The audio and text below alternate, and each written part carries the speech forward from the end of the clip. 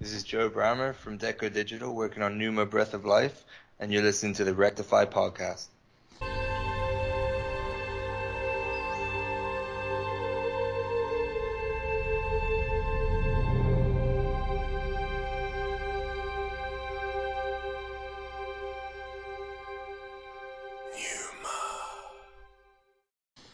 What is up, everyone? Tyboy here.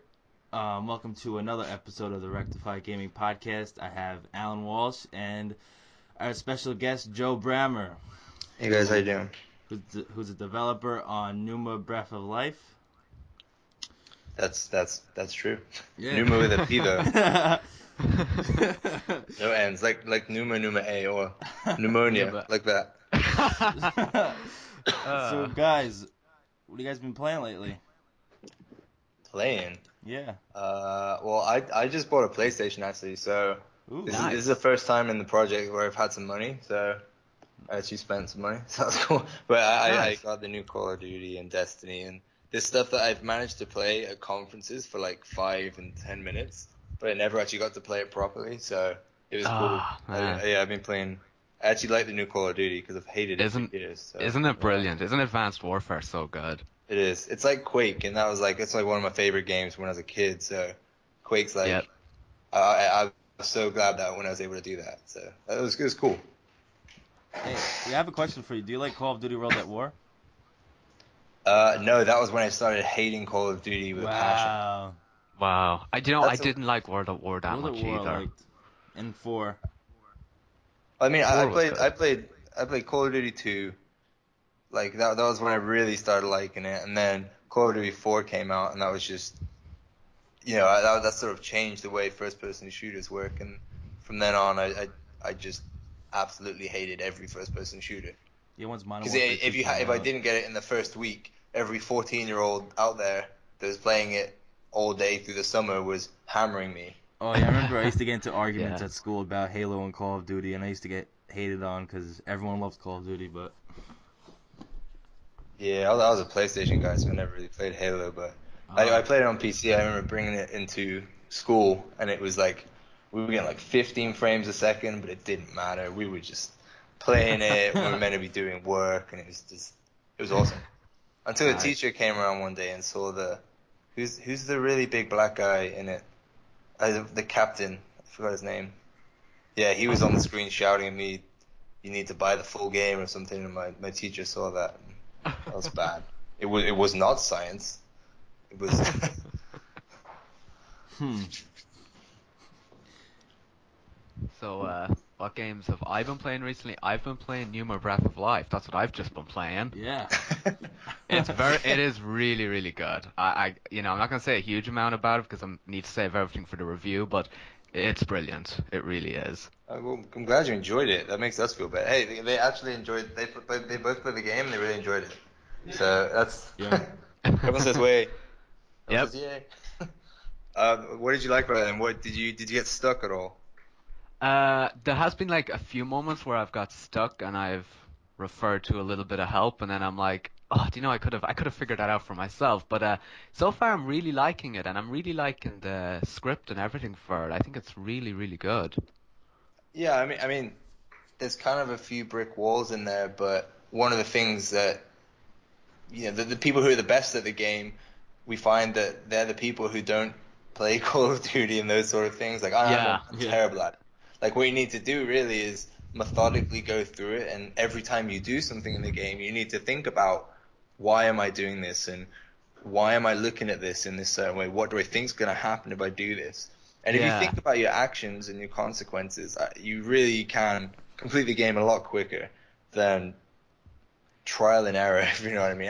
Trial and error is not a bad way to complete it, but I have this saying that I always tell people, which is, if it seems tedious, there's a better way.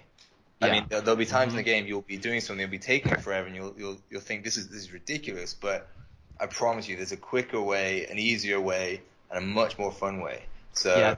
Yeah. That's really true, actually, because I've found from what I've played so far, now I haven't had a huge amount of time to play a whole lot, but from what I've played so far, every bit, like the puzzles, when they seem really, really difficult, they're actually really easy, but you just don't realize it at the time until you actually do it, and then you're like, Yeah. that wasn't too bad. Like there was one bit where you had to kind of move these bookshelves, and Yeah. literally you only had to move one, and I was there for ages moving a load of them, trying to get them into all different places, and then I'm like, oh wait, you only have to remove one. But yeah. Yeah. Yeah, so you did the whole, yeah. People, that's the most painful thing to watch at a conference when people pull out all of the bookcases, and I don't want to give away a puzzle, but yeah, Yeah, there's yeah. an easier way. There's a puzzle much games easier way. are pretty interesting at times. Yeah.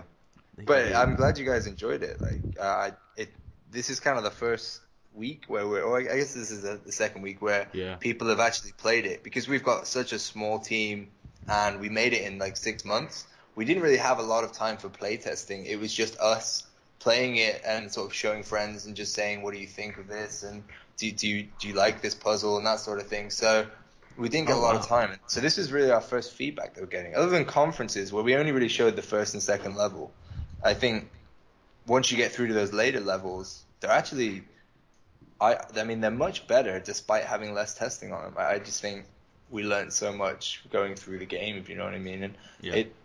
it's something that I don't know. I think the curve in Pneuma is so good that the learning curve is really good. I mean, what level are you guys on at the moment? Have you completed it? Well, I've done the prologue and I'm running through the first chapter at the moment, and Tyler doesn't actually have Yeah, I it. don't have the game yet. Have you got an Xbox One? What? Do you have an Xbox One? Yeah. Oh, well, I'll make sure we get you another code then. I thought you guys both had. Awesome. I'll But make no, sure you I've get- seen like pictures and everything of it. I heard of it. It does look awesome and it sounds pretty cool. Yeah, I mean, I hope everyone thinks the same. But Yeah, I hope everyone picks it I want to up. get my hands on Right. it. yeah, no, I'll make sure you get a code after this. But Oh, awesome. it's a really good game. I think it's about.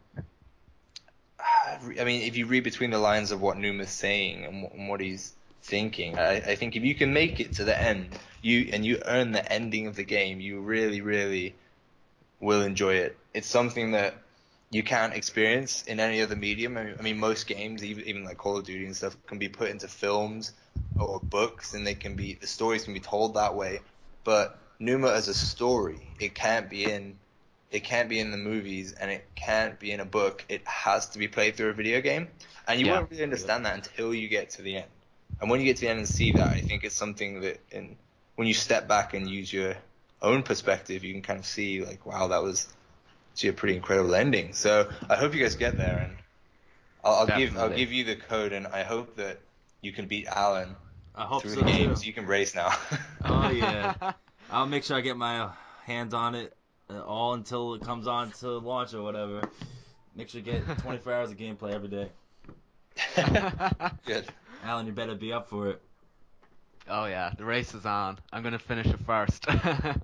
So have you guys ever seen like a puzzle game like this on Xbox One before, or on a console before, really? I don't think so, No, really. yeah. Like, Really haven't I've seen never really anything played like that. anything like this. I mean, it's such a PC specific genre at the moment that I think that was the thing that we saw, is there was just such a hole in it, hole in the market, that we were just like, everybody on ID Xbox at the time was making Unity based platformers and sort of cartoony graphics, if you know what I mean. And we've just said, let's make a really shiny UE4 first person puzzle game. And Oh yeah, you're the first UE4 game on the Xbox One, aren't you? we are the first Oh UE4 game. wow. And we didn't Yeah. know that until last week. And neither did Unreal Engine. No one had just thought about it. We were just, Wow. everyone was just working, and nobody realized. But that was something cool, actually, that we turned around and then all of a sudden everybody started tweeting that. It was kind of a big marketing point that we missed out on. Yeah, it's pretty awesome to have a unique game, nothing like a first-person shooter like you see every day. Like, it's not like a game that you'll see everywhere. No, and I think that's that's good for us. What? There's so many seagulls outside here. We live in the middle of the country. Sorry. We're getting a seagull attack. Okay. No, I mean, us being really different was kind of the whole. I mean, we were actually making a game similar to a bunch of games on Idea Xbox when we joined the program, and then about 3 weeks into that game, we said, we don't think this is very good. And I think it just started off from a joke. We said, we could just switch to Unreal Engine now. And then we all sort of looked at each other and we were like, oh, maybe we should switch to Unreal Engine. And then we decided we'd go for it. And we had this big 5-6 hour meeting where we just literally sat down and talked about what game we were going to make. And it was really scary because we were already on a deadline. We had 6 months on no money to survive, make this game. And after 3 weeks, almost a month, we were like, let's pull a 360 and do something completely different. So, wow. And I mean, I don't think it looks like a 6-month indie game.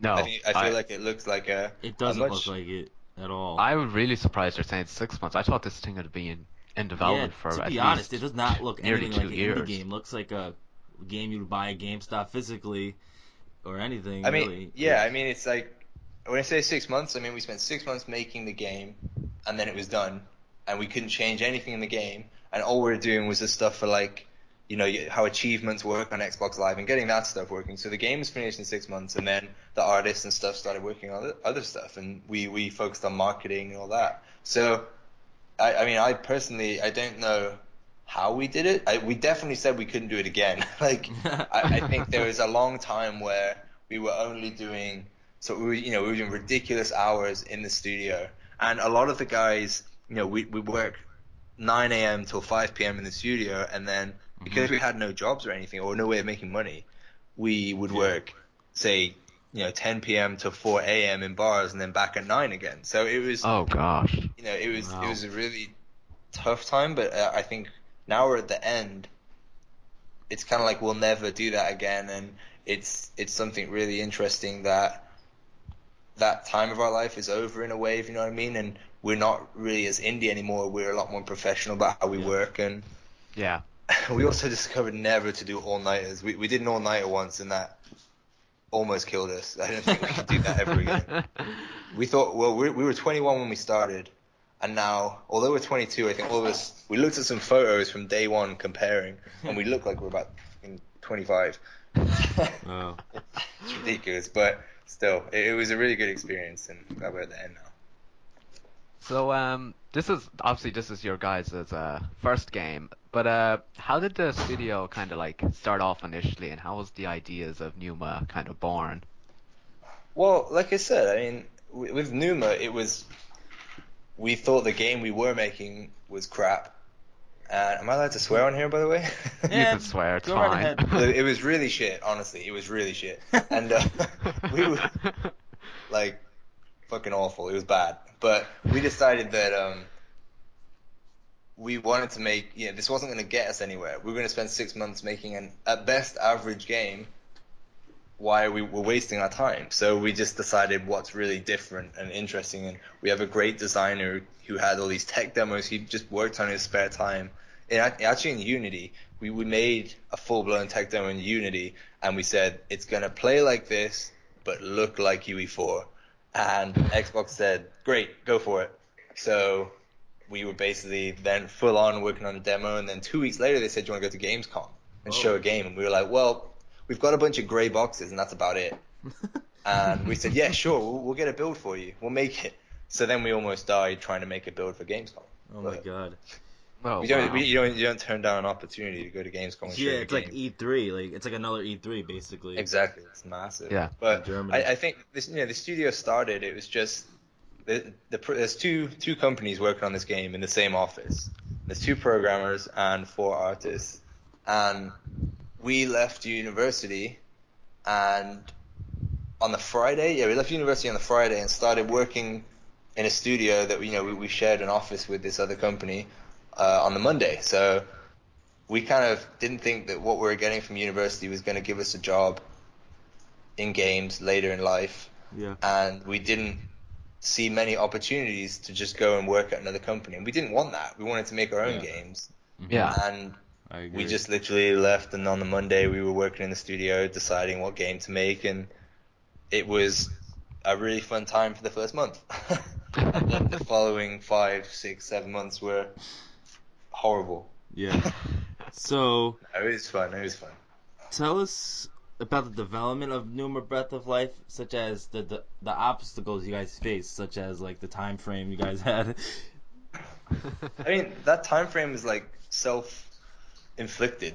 It was like we've got 4 people that are basically not sleeping and living off nothing, and it was more that there was only a certain amount of time you can do this for, and the other guys, they were paying for the office at the time for us, and we were just, all we had to do was survive and not die, and they were saying like, they were working. There's just 2 of them working on the whole game's like code sides, and that's a ridiculously small amount. So they're very focused on what they do. So that always helped us, and I think they were a little bit more mature with it than us with game development.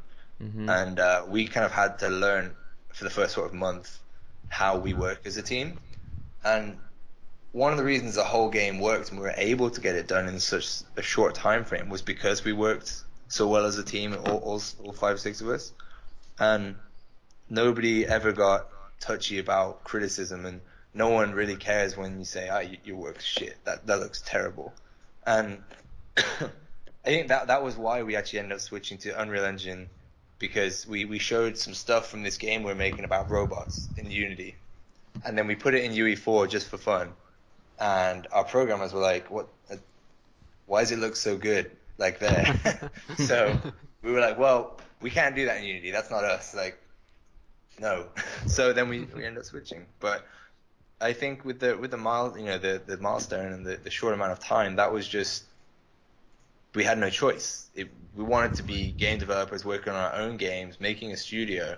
We had to get it done in 6 months, and we had no choice. So I think when you're faced with that sort of ultimatum of either make a game now, go on to have a chance at making more games in the industry, or go home, get a job at a bar, and fuck off from the games industry, basically. There's no way to sort of say it other than that. So, but yeah, I know it was a fun time. I think all of us have sort of grown up over the time. We sort of realized that this is how hard we can work, and this is how badly we want something, and it's interesting when you kind of have this ultimatum, like there's no middle ground. It's win or lose kind of thing. So, what has the feedback from the fans been like, and have they impacted much on the game's development? Yeah, massively, really, because I think Gamescom was the first conference, and there was little things like there was an eye that was it was like 5 yards further back than it should have been, and we didn't know this at the time, but people were getting stuck, and they wouldn't know what to do, and they'd leave the demo and stop playing, and they'd just be like, meh, shit, and they all thought it looked really good, and some people figured it out, but a lot of people didn't know what to do at a certain point. They hadn't learned. We hadn't taught them well enough. But then a month later, we took the game to PAX, and we addressed the problems that we'd seen people. We didn't really talk to them about it. We just watched them, and we saw people get in trouble with this one eye, and we moved it literally 5 yards forward, and all of a sudden, everybody got it, and everybody loved it. And we were at PAX, and I was jet lagged and very tired, and everybody was coming up to me and saying, "Hey, are you the guy from Pneuma? Oh my god, I love this game. It's just like Myst." And we have no idea what Myst is, because we're all born after Myst, so Yeah. so none of us have really we really don't ever watch videos on it. We've never played it. We've only read the Wikipedia page, and that's because everyone told us it's just like Myst.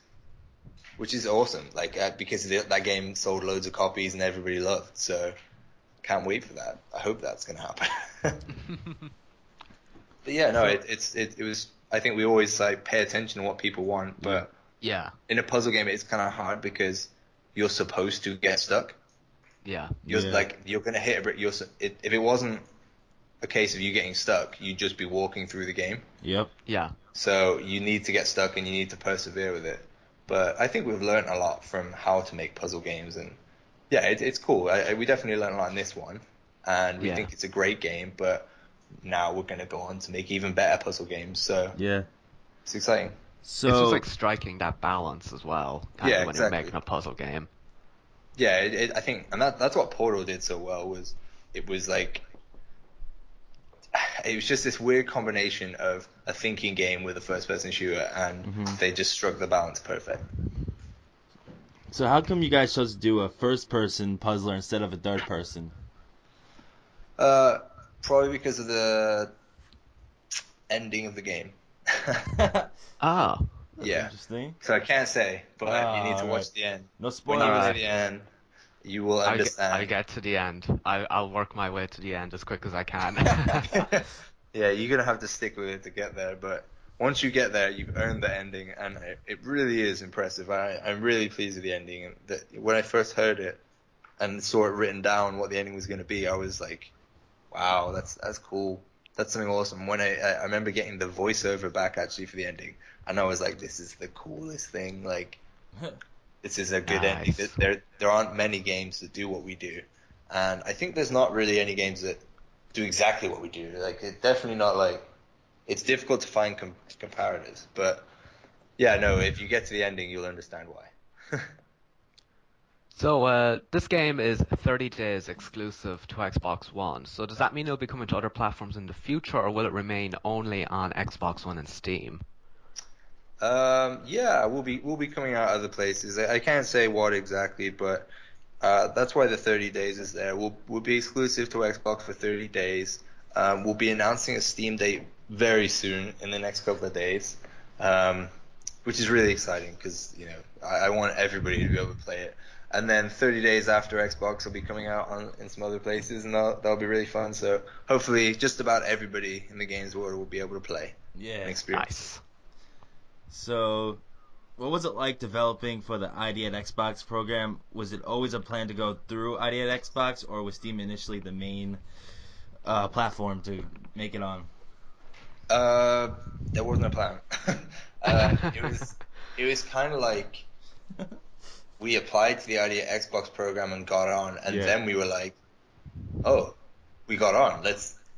We should actually do this. Like, we should go for this. Let's get this I on. think, Mm. exactly. We were like, you know what? We'll set up an indie developer and we'll try and make some iPhone games and probably not make any money and then go into a different area of work. But we applied with our old games idea, which it was pretty good at the time, but we just thought we could make better. So when we applied with our old games idea, we got in nice and early, and we never just sent them like ideas. We sent Idea Xbox builds with the game, and they could play a demo. And we sent them a video with us playing the game and talking about what it's gonna be like. We sent them absolutely everything we could to make them believe that our game's gonna get finished at a really good standard. So, it frustrates me personally when we see people complaining that they're not on Idea Xbox and where's their free dev kit and that sort of thing, because we worked tirelessly to make sure that Xbox had everything they need to make an informed decision on who to give dev kits and how quickly to support people and what priority. We made sure we were priority number one for certain people at Idea Xbox. I mean, they look at everybody evenly, but if we're giving somebody a working build and saying we'll get it on Xbox, they're going to go with that person over the person that's got a form that they filled out and saying, yeah, my game might be good, if you know what I mean. So Yeah. I think like Idea Xbox has been really good for us, definitely. It sort of opened doors that were otherwise not there. I think if we were a year behind or even like 2 months behind, things might have gone very differently and Pneuma might have never happened, which would have been sad. But luckily, they helped us out and we helped them out, and we never ever relied on Idea Xbox or Xbox to do our marketing for us. We always made sure that we were focused on marketing, and that's 50% of the battle in indie games is getting your game out there. Yeah. So I think by not relying on them and just saying, hey, if you give us Xboxes, we'll do the rest, we just got it done. And when we needed them, we said, can you give us this? And we planned for if they couldn't or if they were too busy. Yeah. And then that meant that we were always ready. And when they did come to us saying, yeah, we'll do that for you, like Major Nelson sending out tweets for us, then it was a bonus. So, Yeah. we just sort of made ourselves properly indie and self-sufficient just because it's a self-publishing program doesn't mean that they're meant to help you. They're not your publisher. They Yeah. help you self-publish, if you know what I mean. They're You're not you're the publisher, so exactly. So and people, I think they forget that. Like Yeah. you're not part of Xbox. You're working with them, if you know what I mean. Yep. Yeah. So they don't owe you anything. They're giving you a gift of 2 Xboxes, and treat it like that, if you know what I mean. yeah, So that's what we did. definitely. So, what was it like having Jay Britton do the voiceover in Pneuma, and why did you choose to go with him in the first place? But I do have to say the script it's great. From what I've played, so far it's brilliant. It gets better. Like I said, the ending. You gotta get to the ending. Yeah, All about the Jay's ending. awesome because I know he was in a similar situation to us when we started out, and both of us have sort of blossomed, as in we've both gone on to awesome things and we're growing. And when we started out, we were nobodies making a game, and he was sort of nobody wanting to get into voice acting. And we both got together and we sort of struck a deal where, we didn't really pay Jay straight away, and he was like, yeah, I just want the experience on Xbox. So we worked something out, and he wasn't just like coming to us saying, yeah, I'm a voice actor, I want this amount of money now. He was saying, I want to work with you guys and I want to make That's a good so character. cool. And when we awesome. asked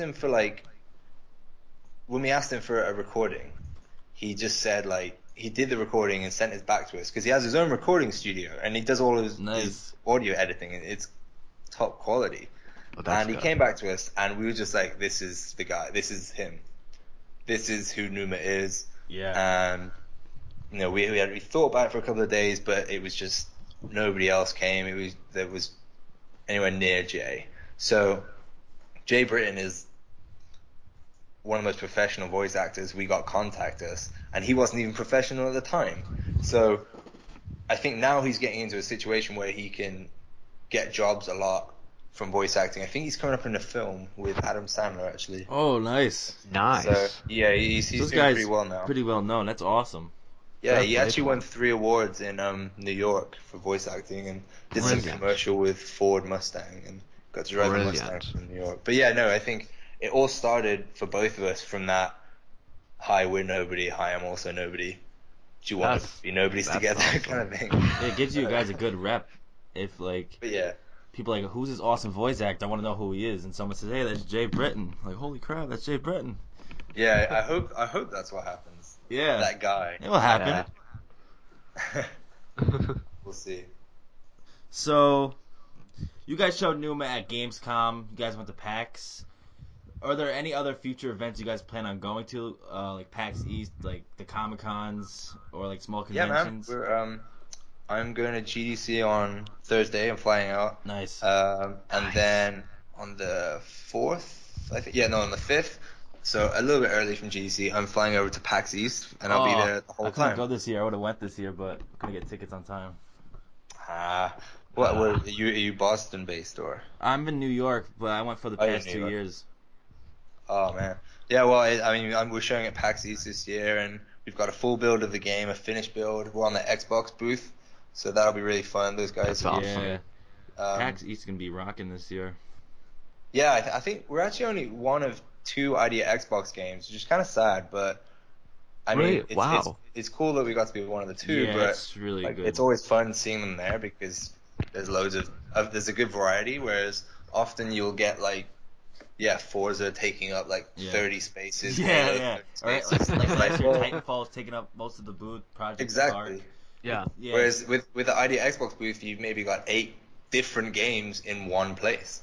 Yeah. So, but yeah, no, it's cool. We're going to be one of 2, and there's a bunch of people that really want to come play the game there, and I'll be there, speaking to people about it. And our game actually comes out, I think it's 4 days before, so it could be very depressing or very fun, depending on how day one goes. Yeah, what do you guys plan on the reactions of people that play at conventions and stuff? Like, what do you think they will be, and what have they been at the past conventions you showed the game at? Americans seem to love it more than other people, so that's good. But because that's 75% of our market, so that's good for us. Yeah, that's really good. Those I island think kids. British Teach them a people lesson.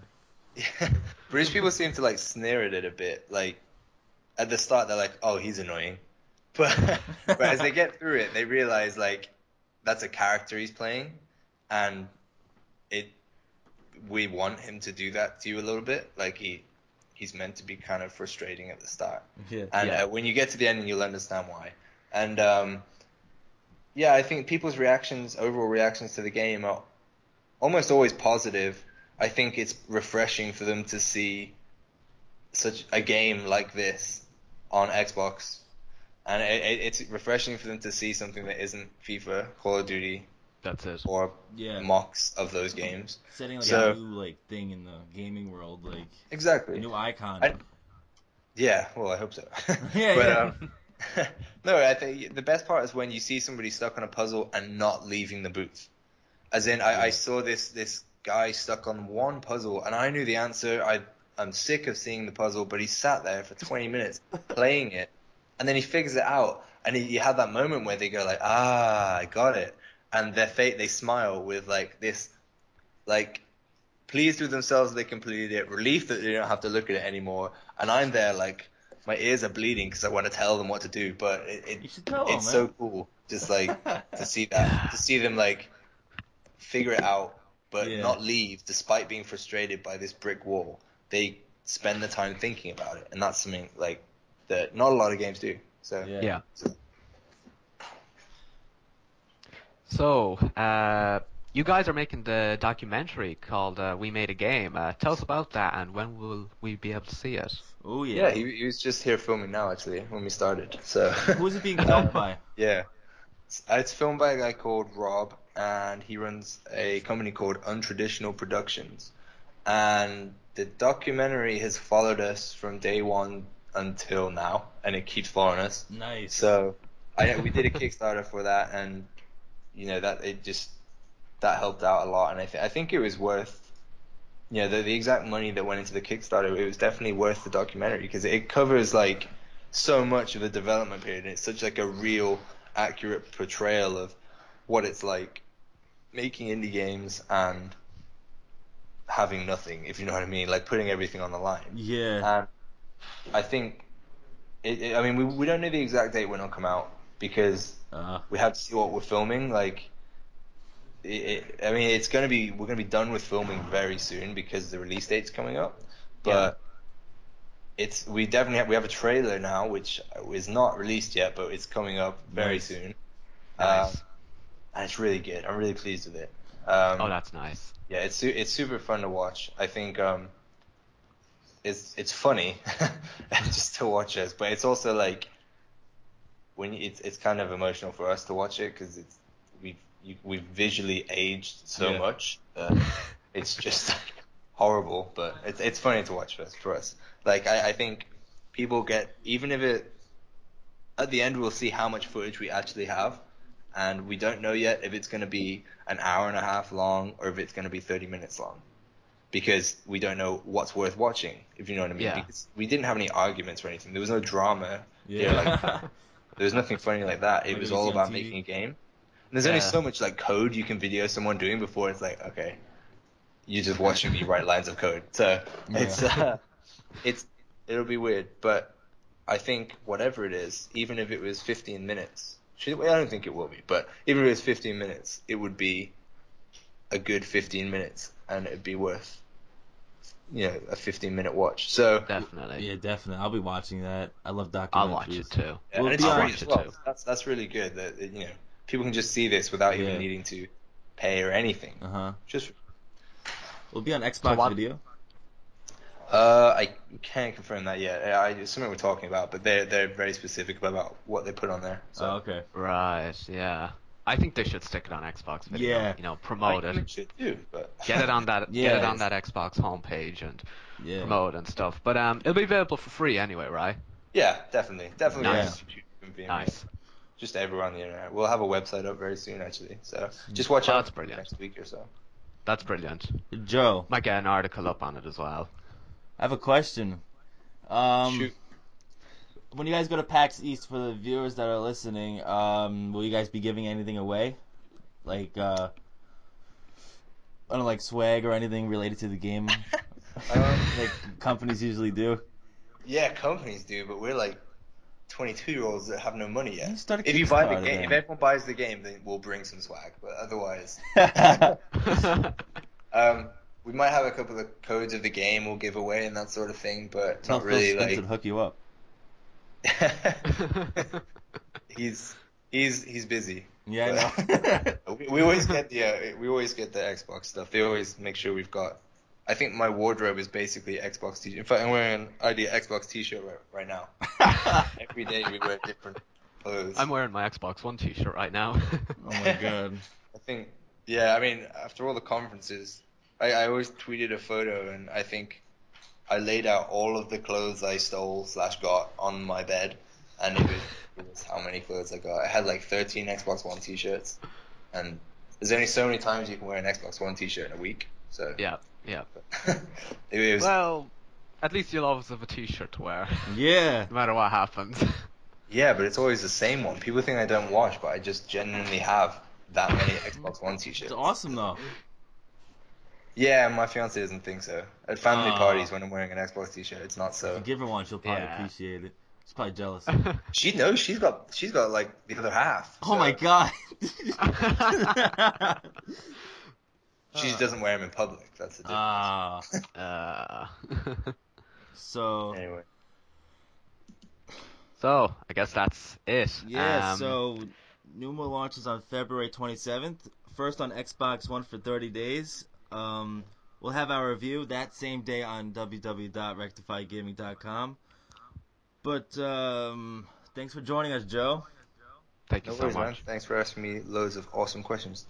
Yeah, um, awesome I'll make questions. sure you get a code then. Yeah. Yeah, man, I'll be versing Alan, talking in the comments, talking You junk. have to see who. You have to put that in the review. See who finished first, because I need to know. Oh, So, I all will. right, now it's I'll on. stick. Now it's I guess on. I'll Alan's stick got a that in head the review. start, but all right, all right. Thanks a lot, guys. No All right, problem. thank you. Uh, this was episode 7 of the Rectify Gaming Podcast with Pneuma Breath of Life developer Joe Brammer. So congrats to Joe on the launch and the rest of the team. And see you later.